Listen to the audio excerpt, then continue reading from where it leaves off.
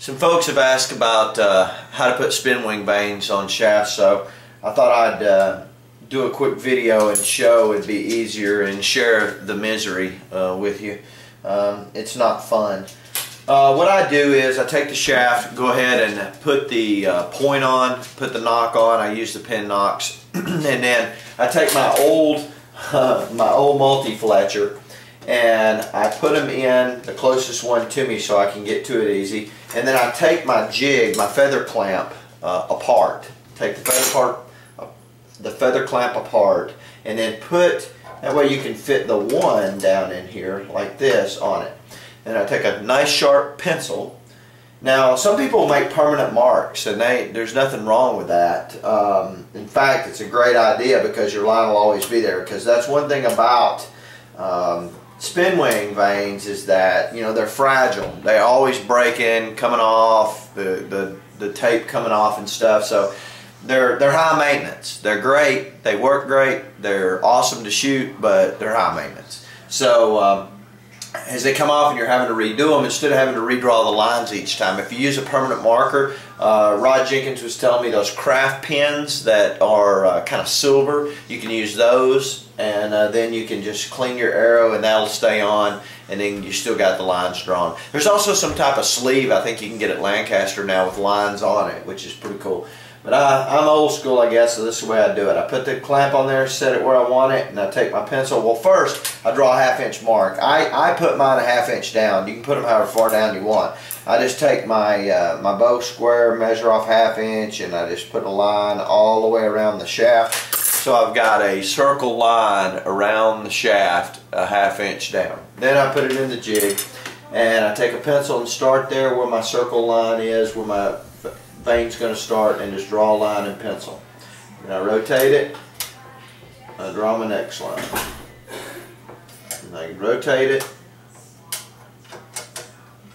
take a clamp down nice, put my next line. Then I wind up with my circle and 3 pencil lines down the shaft. Okay, I do that on all the shafts, and then I get my spin wings out. A lot of people say, well, why do you use the spin wings? Why don't you go try? I'm using 2 1/4 inch. Again, talking this over with Rod. I was using 1 3/4. They fly good, and they're great for long shots. If you're shooting a lot of field, or you're shooting, you know, 70, 80, 90 meters, then the small ones are good. But these are 2 1/4. They seem to clean up a little quicker out of the bow. So for 3D or shorter stuff, then these are real nice. You create more drag is all you're doing. So then the spin wings come with this double-sided tape. So tear this off, and then you got to get, and you can buy different types of this. Some of it's easier to work with than others, but then you got to take your nail and get the separation on one side. Once you get that,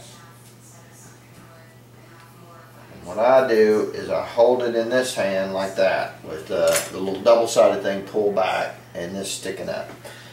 And I lay my arrow down and find my line, and then I'd use this thumb,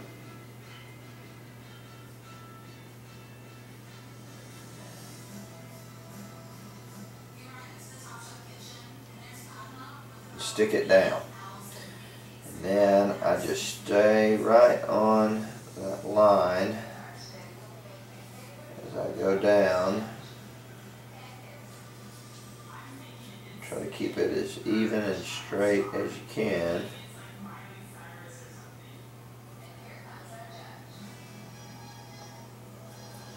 All the way down the shaft. And then once you get it down there, just push it down good.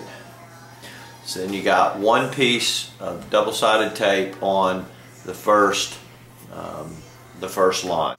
So take another piece, tear it off. Use your nail.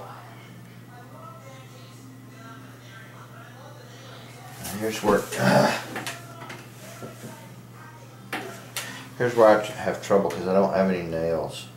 Getting it to separate is just a pain.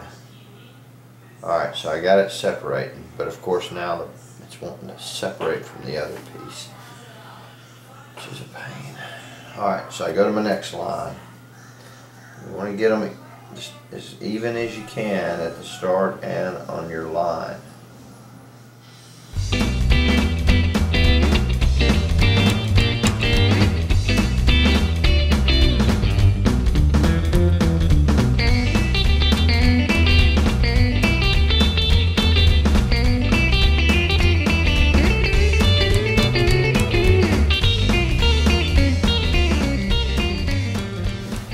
There are several different ways. First off, you got to divide these, make sure you got one.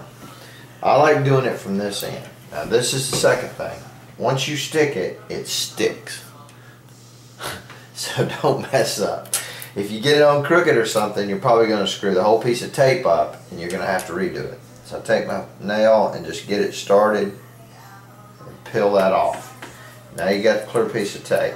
These things are curved, so you got to flatten them as much as you can to get them started. Now get it right on your line, right where your line starts, and you want to use up the tape. If you don't hit the tape and get vein on all the way over to the edge of the tape, then every time you put your arrows in your quiver, they're going to stick to each other because they'll be exposed double-sided tape, and another arrow will hit it and they'll stick to each other, and then when you pull one arrow out, they'll stick, you'll yank it, and you'll stick two arrows together in your quiver, and you'll rip your vein off, and then you'll be very upset, I assure you. Okay, that one went on nice. Hopefully this one will go on as easy.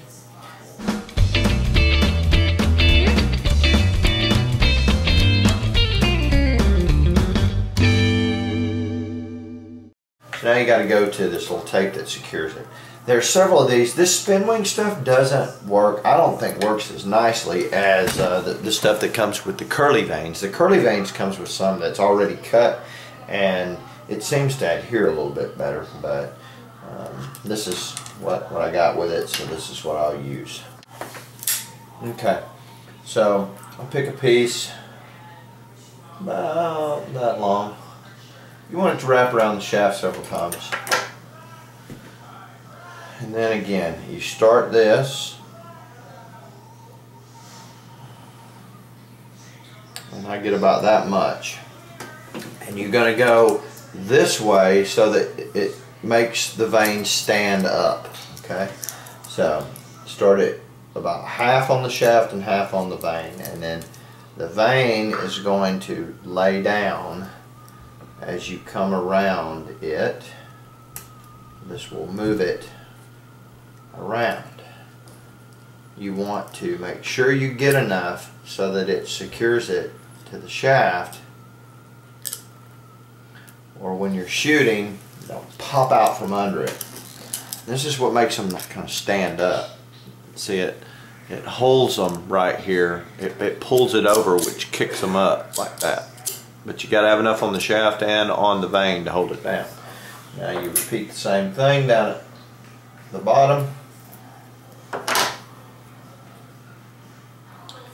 The top seems to be the ones that wants to come out the most to me. It's been my experience. The bottoms seem to stay on pretty well.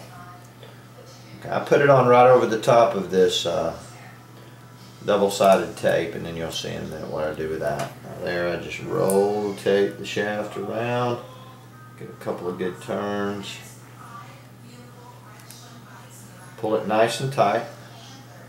Yeah, that's nice. It's going to hold good. The bottom one seems to always go on easier to me than the top. So now I just take my knife, and right here you got double-sided tape that's longer than all this is. I go right to the bottom of my tape that I used to adhere, and I just score it a little bit. There we go. And there we go. That's all you gotta do. And then you just take your thumb, start that double-sided tape up, pull it up, and it'll pop right off at the top. Do all three of them, pops right off. And then the third one. There you go. That's it. Till you tear it. Then you start all over.